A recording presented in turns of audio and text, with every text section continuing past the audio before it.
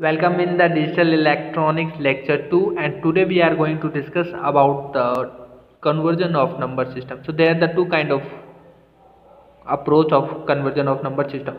First one is ordered decimal to other number system and other system to decimal. In this case, let's suppose that you have some value in decimal and you have to convert in some other number system.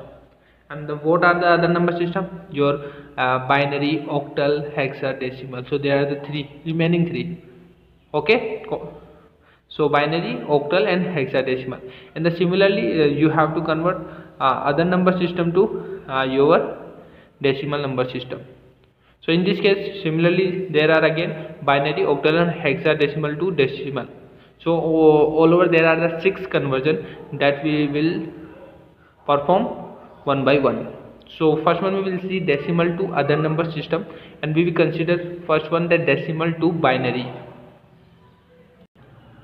Before to go decimal to binary, first one we see what is the basic approach of decimal to other system. So its simple approach is that the decimal division operation is performed successfully on the question.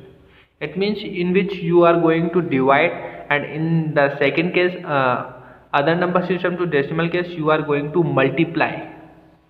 What for this type of conversion, multiplication operation is performed, and in this case you have to do the division operation performed. So this is all we will cover from the next lecture, so don't forget to watch it, and thank you so much for watching this video.